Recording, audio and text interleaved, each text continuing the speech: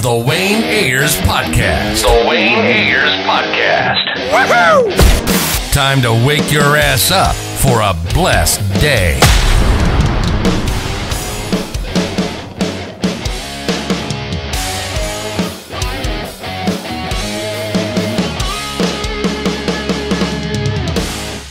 What's up, everybody? It's the Wayne Ayers Podcast, episode 65. We got a legend coming on today. The legend. Let me say that again. Legend coming on today, Kelly Hugh. I don't have a mic or anything. I'm not at my own house, so I hope this suffices. No, yeah, I can hear you perfectly clear. It's good. Okay.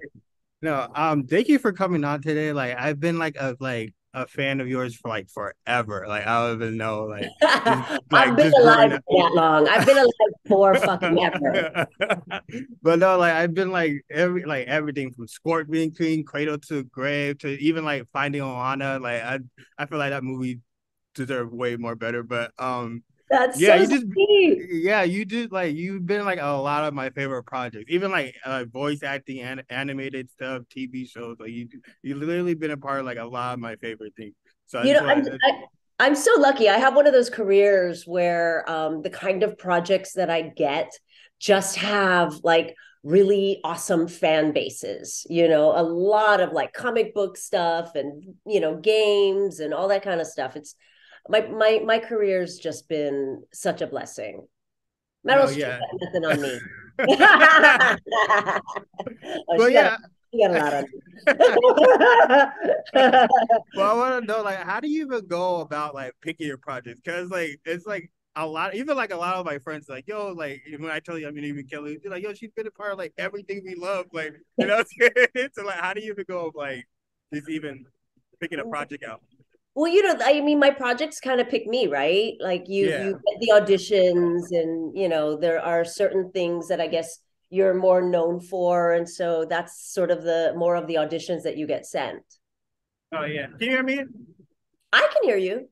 Okay, yeah. There's I don't know what's going on outside. You know what? There is a little bit of a warble. Warble? Oh, can you hear me now? Is it fine? I can hear you. It's just a little bit of a warble in the background when you're not talking, and you're coming in a little bit quiet, but maybe that's because I'm also deaf. Okay, maybe. Okay. I'll make sure. My bad. I'm so sorry. No, okay. I can still hear you. Okay, cool. So my question is how do you I know you do everybody you do acting, but how do you go about voice acting? How did that even come about? I just kind of fell into that. It's so crazy because there's so many people who try so hard to get into voice acting, and it's such a small sort of tight-knit community. But I think what it was they had auditioned me. They were looking for an Asian woman to play Stacy on Phineas and Ferb because she's an Asian character. And so nowadays, of course, with everything being sort of more PC, they try to cast people of the correct ethnicity, right, for whatever the character is. And I just it's literally because I was able to scream the loudest. And I was able to be crazy, riled up. The character, the audition was me trying to get Candace all riled up in, almost like a boxing manager, and after I did the audition, the producers literally told me, thank you for being so loud and being able to, just scream and yell from your gut, because that's what they were looking for. I guess, all those things that my mom yelled at me for when I was a kid actually paid off. Has there ever been a project that you weren't a part of that you kind of I mean, I really wish I was a part of this, because you've been a part of so many classic things already. Oh my God, so many, but you can't do everything. And also, it's I really believe in destiny. I believe that if it's meant to happen, it's going to happen. And if it doesn't happen, there's other jobs. It's my entire career doesn't depend, or sanity doesn't depend on whether or not I get a certain job. I think I've been doing this for long enough to be able to just, understand that a lot of times it's not you. A lot of times they already have somebody in mind and they just have to go through the audition process, or sometimes they're trying to match you up with somebody else, and maybe you're too tall or too short, or whatever the reason. I try not to take it personally and just do my best. Oh, that's good. That's good. I know Yeah. this might be a little off topic, but like, has there ever been like a person that you were like starstruck by? 'Cause I remember like the first time I saw Angela Bassett, I was like, oh my God, like that's my mom's favorite actress ever. So it's like it just was weird seeing her first time ever like in person. So has there ever been a person that you just been starstruck by? That would totally happen, and I'm waiting for it to happen someday with Meryl Streep, of course, because she's just a god, right? And Barbara Streisand. like, I've been a fan of her since I was dancing ballet at like 5 years old. And so I think in real life, like Sting might be the biggest person. Like he introduced himself. He's like, "Hi, I'm Gordon," and I'm like thinking to myself, "No, you're not. You're Sting." No, I'm glad like you had like a good like just reaction with him. 'Cause I know some people don't even get like good reactions from certain people and be like, oh, that must be heartbreaking. Oh yeah, I've had that happen. I'm not going to say who, but that has happened. And you know what? People have bad days. That's true. You can't always catch everybody at their best. And I'm sure that I've done that to people unknowingly, where, it's just not the right time. We try, I do try to always be on my best. And I'm a little bit better about that now than I used to be. I'm a bit more in control. I you have to give people grace. That's true. It That's true. happens. Like I mentioned it earlier, but like Finding Ohana was like such a beautiful film. And I know you're from Hawaii as well, but like how was like shooting that? How was Wait, like do shooting that you film? have kids? Is that why you watched it? No, I don't know why I watched it. Ooh, I don't know. I remember just putting it on and I was like, oh, this is yeah, actually a really good movie. I don't have any kids though. Yeah, I think I watched that one by myself. And that's I told so my cute. friends, I was like, y'all gotta watch this movie. This is like really beautiful movie. It really is. It was such a great film to be able to do because going back to Hawaii, and also it's one of the few films that you see about Hawaii that really captures a lot of the reality. We're not just, animated figures, or it's not like the tourist side of Hawaii. You really do get a sense of some of the history and the culture, and some of the struggles as well. And it was one of these movies that did so well. I think we were #1 in the world for like 3 or 4 weeks in a row. It was shocking. And yeah, it was really an honor to be part of that, because also the director and producer, even though they were not from Hawaii, they were so respectful of the culture and made sure, and very open to suggestions and collaboration and things like that. So it really shows, I think, in the film. I really felt like it was such a collaborative effort. Yeah, is there anything that you wish that you could like that really would have like displayed Hawaii more? 'Cause I know it was like a really already that way, but is there anything like you wish like, man, I wish you guys kind of had this in here so or something like that? It's only like an hour and a half or 2 hours, right? So you can't fit everything that Hawaii is in one little film. You've got to also tell story and have the adventures and the action and stuff like that. But I think it did a good job in showing some of the struggles that happen in Hawaii. And it's also one of those that's made for kids too. So you have to keep that in mind, that you don't want to get too real with what's going on. You want to sort of keep it light. But yeah, it was I think they did a really good job. I mean, I would love to see more people learn about the complex history of Hawaii. You know, um there's always the tourist side, right? That everybody gets to see. And that's kind of what we want people to see. We want people to be able to come back and enjoy and, like enjoy the lovely beaches and, the drinks at poolside and the hula shows and whatnot. But the culture in Hawaii is so much richer than that.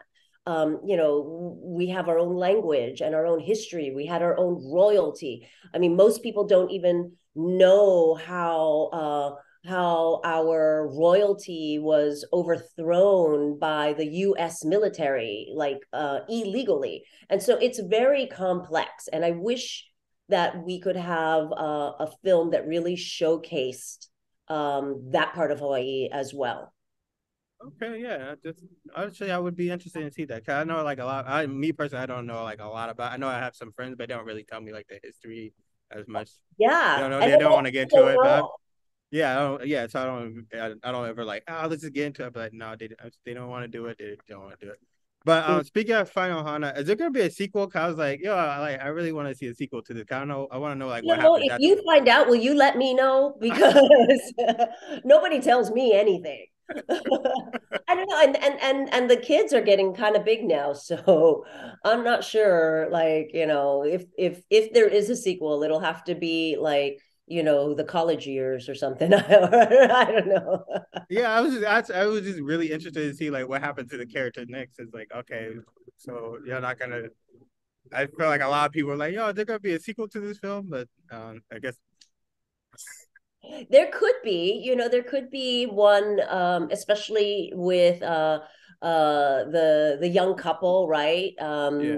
By Alex and Lindsay Watson. I think that they might have a cute storyline that people would be interested in seeing as well. And I Netflix is just so huge now. I mean, this was a Netflix production, right? They're just, I mean, they've got so much on their plate, so many projects and stuff. Who knows what they got going on?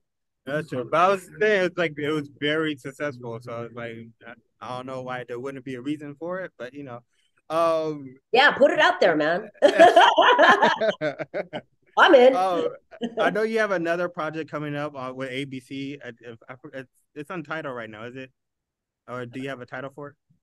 Oh, for no, no, no. The project that I have coming up in January, we're going to be doing. I'm going to be premiering BMF, which is on Stars. Yeah, I know And, that. I know that one. Yeah, I swear I could have saw something online. It said like Jessica Gao or no. oh no, no, no, that was a long time ago. Oh, That so was this that was that was a TV pilot that never actually got picked up. That really should have. okay. Cause I was saying it was saying like I don't know. I think I saw IMDb and it was saying like 2023. So I was like, oh, is it gonna get picked? It made it seem like it was. I I don't don't know. know. I don't know. Maybe you're getting information that, like I said, I don't know anything. Nobody tells me anything. But yeah, I already know about being back. But okay, yeah. Okay. But anyway, like what was that about? Just in case it does get picked up. It was actually Jessica Gao who directed She-Hulk, right?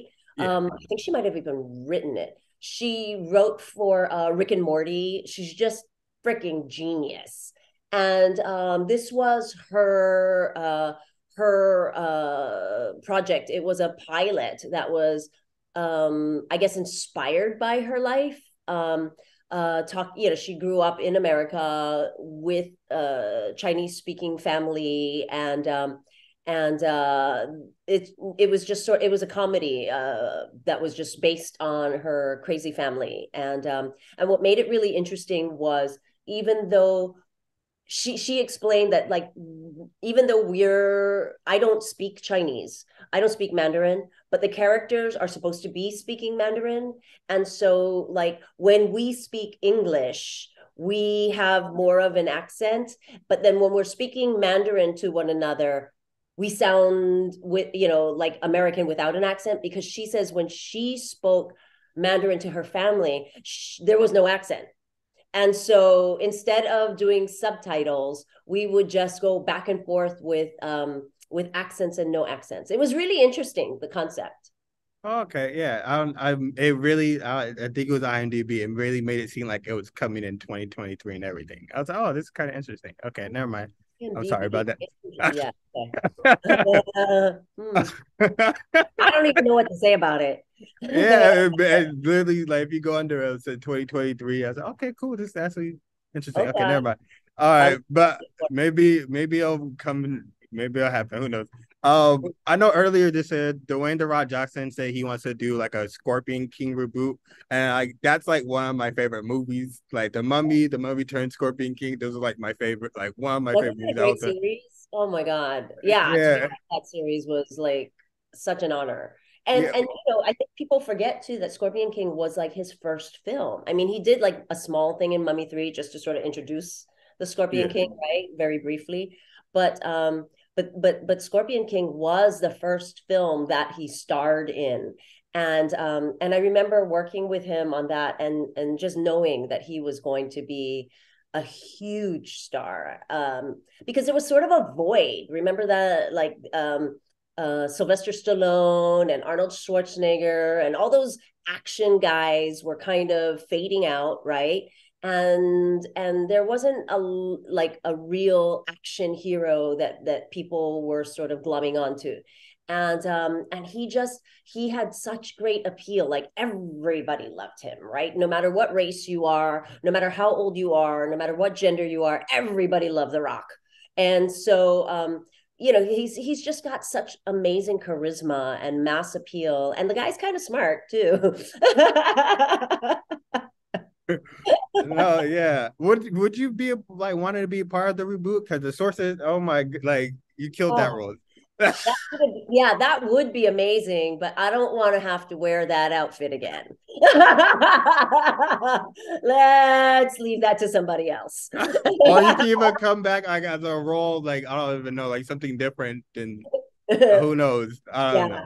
But yeah. that I was like, that was literally like one of my favorite, like those three movies right there. I was like, yo, this like still if it comes on to this day, I literally like drop everything just to watch it. And then my people would be like, we gotta go somewhere. I'd be like, no, I gotta watch this movie. Then we could go where we gotta go. I think a lot of people feel the way you do. It was a really beloved film. I don't know why we didn't get to do another one sooner. No, yeah. You also started Cradle to the Grave as well. I was like, that's literally another. Was those shot back to back for you? Yeah, that was kind not yes, I mean pretty close together. I think I might have shot X-Men in the middle of that. But yeah, that was a really great moment in time where I just had like amazing number one projects after number one project coming out. It was just like crazy, crazy time in my life. Yeah, how is that? That cast is like loaded. That's like one of the most loaded casts like ever. Like to me, like yeah, it's like I mean, how was that? How was DMX, that? Yeah, how was that? DMX, I mean, he's such a legend, right? I mean, that dude, he was so crazy and such a nice guy. Really, he's one of those guys that remembers everybody's name, and then like when he passes everyone on set, says hello with their name. I mean, he's just incredible, incredible dude. And then of course the legend himself, right? Jet Li. I can't believe I got to do a fight scene with him. I was like in awe of that guy. No, that even like Anthony Anderson, Gabriel, Oh, everybody. yeah. There's so many people in that like movie. It was crazy. Do you have like a fondest DMX memory? I didn't get to do a lot of scenes with him. I don't think I seriously, I don't think I have any scenes with him in the film. Do I? I It's think been a probably at while. the end, maybe at the end of the In the film fight when you scene, guys, I don't think I officially, actually yeah. I don't think I actually meet up with him. I think I don't want to spoil it for anybody who's never seen it. It's So I will been no, it's not. I mean, you got. I don't know what to tell you. You haven't seen it. I mean, like, yeah, I had all this time to see. I don't know what to tell you. Okay, I know. Okay, I know you just mentioned BMF as well. And Stars is coming back January. How was it feel like when you first got the news that you were gonna be up to a series regular?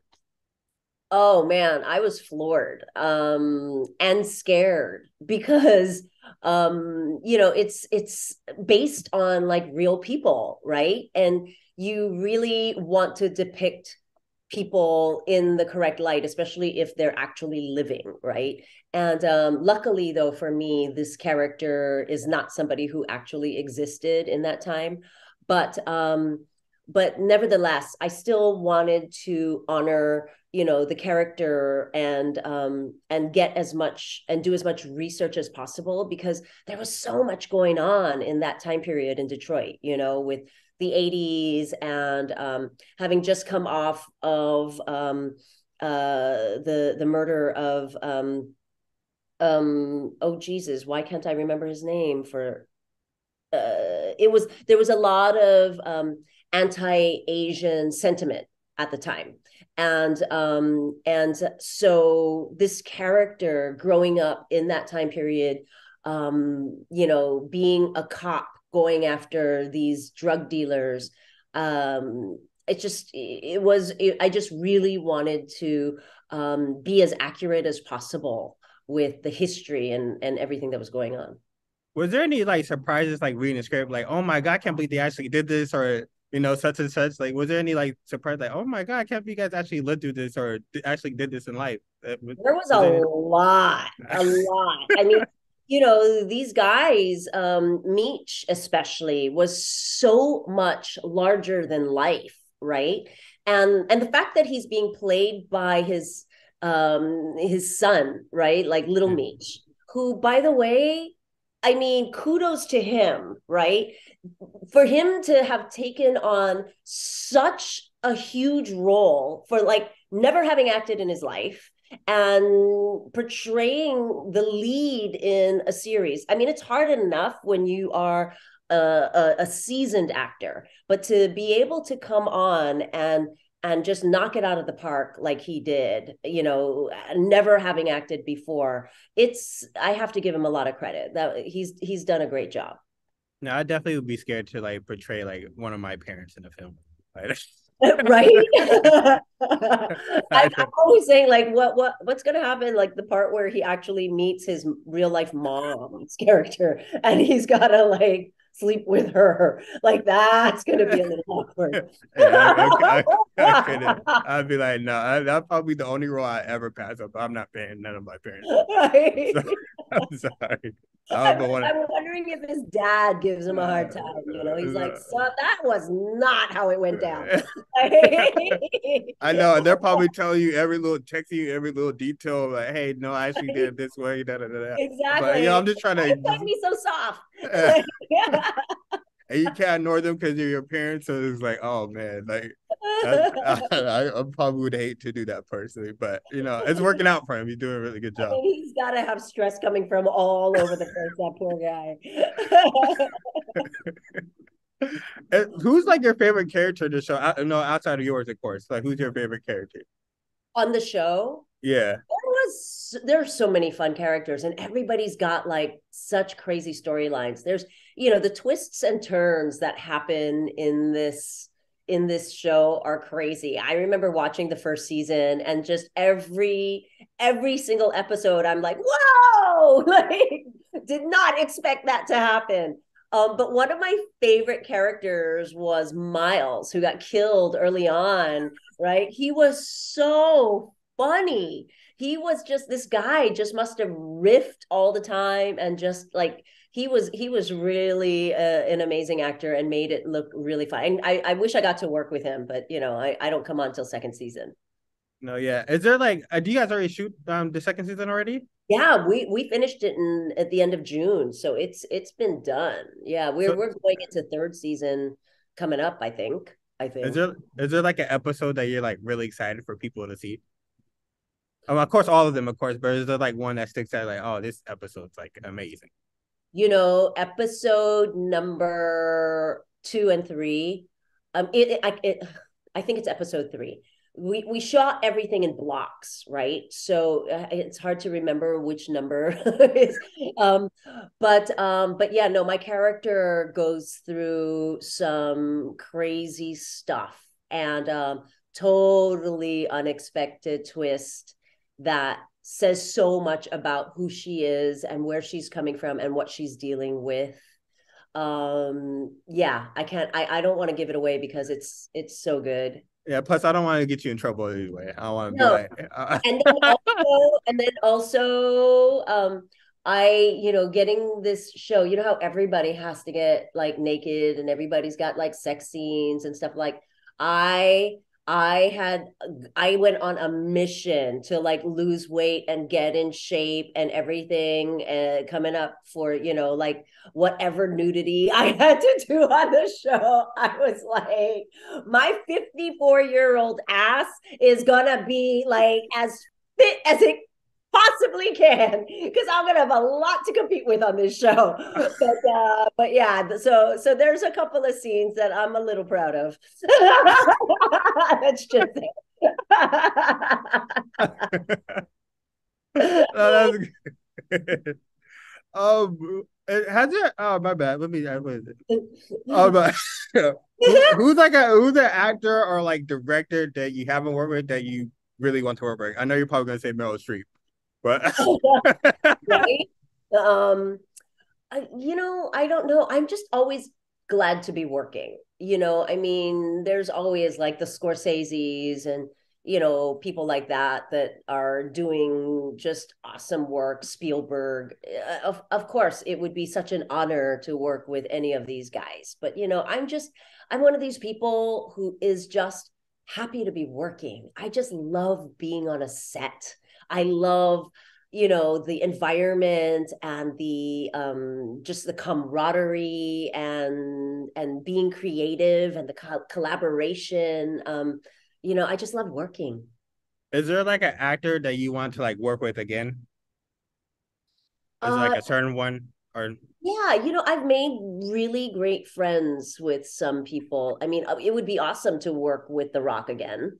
With nobody calls him The Rock anymore. Dwayne. We still call him the Rock. I still Dwayne. call him the. I still call him the. We still. Everybody knows him. Still calls him the Rock. Everybody Really? I watch. Yeah, we still. If you watch WWF, WWE, you call it the Rock stuff. That's true. That's true. I Uh, never did. I never watched any of that. And after we finished shooting Scorpion King, he got back in the ring, and he invited, like, I don't know, 50 of us from the cast and crew to come and watch him. And I had never had so much fun in my life. I was shocked by just like driving in there and seeing all these people with these signs and, like dressed up, and like it was crazy. And it was like going to like a political rally or something with all these people with all these signs for him. And then just watching this character that he plays, The Rock. I died laughing so hard that I actually had to leave early because I had launched myself into an asthma attack. I was laughing so hard and screaming so hard. Like, I totally get it. I totally get this whole WWE or WWF thing.